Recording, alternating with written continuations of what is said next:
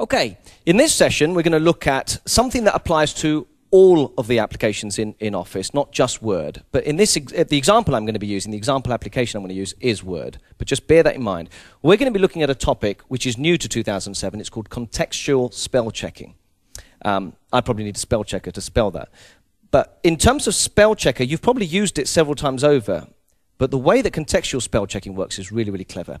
And I can simply explain it with a sentence that I've actually typed in, a couple of sentences that I've typed into a Word document I've got prepared, and you can tell me what's wrong with it. And we can have an argument as to whether Office is correct in its analysis of my spelling or whether you're right. So I'm simply going to open up my documents, where I happen to have some documents stored, and I want to open up a document called Contextual. This is not on your machines. I want you to just look at it on mine. There we go. Hopefully I won't need to zoom that in for those of you watching on SmartLearn, but just have a look at those. Now, the first thing you should notice as soon as you see those sentences is that there's something missing underneath the sentences. Now, if there was a spelling mistake or a spelling problem, you would normally see some lines underneath, either blue or red, normally a red line underneath to say there's a spelling mistake. And there isn't any, so obviously I'm doing quite well. How about I force the spelling checker to check the spelling of that? So I'm going to move my mouse over to Review, and then I'm going to hit right down here, I'm going to hit the button called Spelling and Grammar Check, and it's come back with the message that says your spelling and grammar check is complete.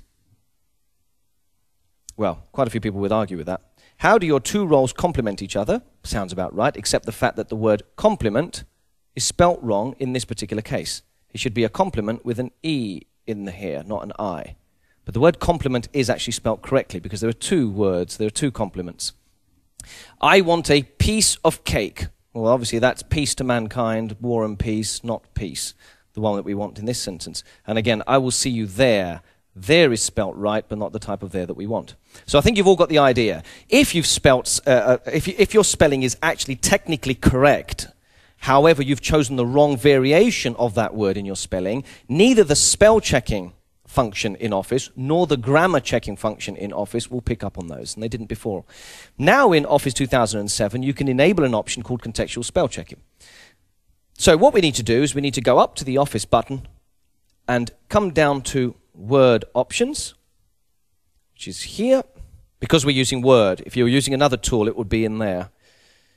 And once the Word options have appeared, up near the left-hand side, you'll see a whole series of options here, or menus for which we can make changes in terms of the options. If we go to Proofing and come down, you'll see one that says Use Contextual Spelling, and it's disabled by default. A lot of people will find that it's something they expected to run because they'd heard about this function existing in Office 2007, but it doesn't seem to work, and that's why, because it's off by default. So if we tick that, and then go down to the bottom here, which is OK, and then zoom out, you'll suddenly see that blue lines start to appear. Complement has been picked up as an issue, piece has been picked up as an issue, and there has as well. So if I right-click on complement, it'll say this is the right version of complement you should have had. Complement with an E, not an I. I'll choose that.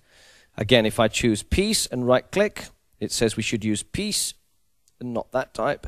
And again, down here, if I right-click, it's there, not there. Okay, does anyone have any questions with that? Yeah, I have. Andy?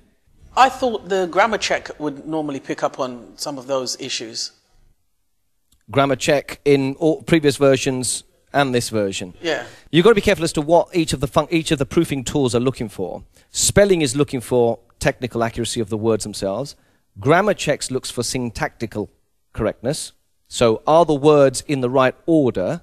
Okay. Have you used too many of a word? So for example, I will see you there tomorrow. Two U's in the same word, in the same sentence right next to each other is syntactically incorrect. Okay, but spelling wouldn't pick that up because the U is spelled correctly. Contextual spell checking does something that neither spelling nor grammar checking does. Right, okay. Okay. And it wasn't even hidden somewhere in 2003? Was contextual spell checking hidden in 2003? No. As a function, as a method, as a way in which to check your spelling, it didn't even exist as a method. Okay, no more questions? Good. It's the end of that session.